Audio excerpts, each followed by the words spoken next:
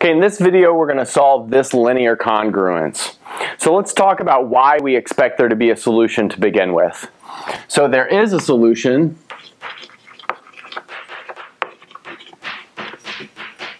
because the GCD of 140 and 252, which you can check this is equal to 28,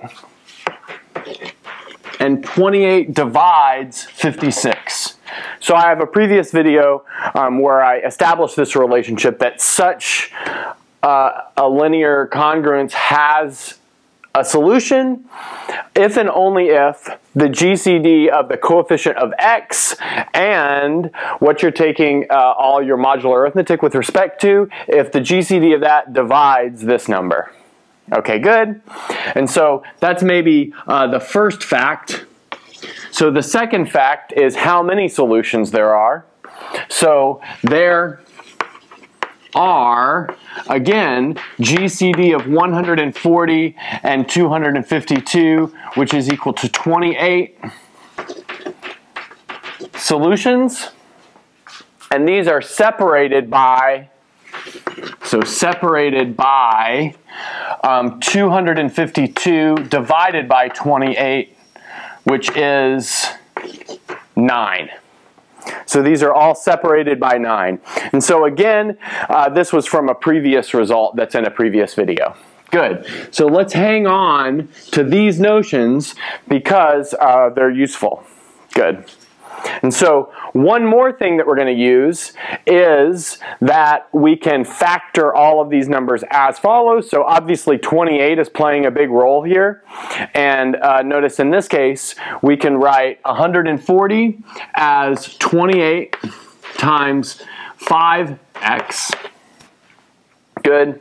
And we can write 56 as 28 times 2. Good. And then this is mod 28 times 9. Good. And I have another video where we talk about linear congruences of this form and the fact that if you have a common multiple in all of these parts, you can divide it out. So that means if x satisfies this linear congruence, then that means x satisfies the linear congruence where we cancel the 28. So in other words, we have 5x is congruent to 2 mod 9. Okay, good. So now we're almost ready to get our first values of x. So notice that 5 is relatively prime to 9, which means 5 has an inverse mod 9. And since 9 is a fairly small number, we can find that inverse fairly easy. And let's notice that 5 inverse is congruent to 2 mod 9, and that's because 5 times 2 equals 10, which is congruent to 1 mod 9. So we can, in essence, do high school algebra on it in this case, but instead of dividing by 5, we're multiplying by 5 inverse, which happens to be 2. So what we'll do is take this linear congruence and multiply both sides of it by 2. Great. And so 2 times 5 is 10, which we already said that was 1, and that gives us x is congruent to 2 times 2, which is 4 mod 9.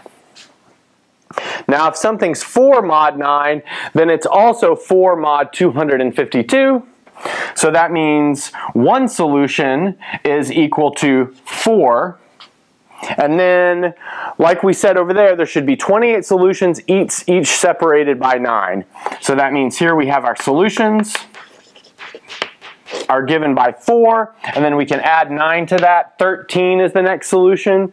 We can add 9 to that. 22 is the next solution. 31 is the next solution. 40, 49, 58, da-da-da. So I'm not going to write down all 28 solutions, but this kind of gets the point across. Okay, good. It's the end of the video.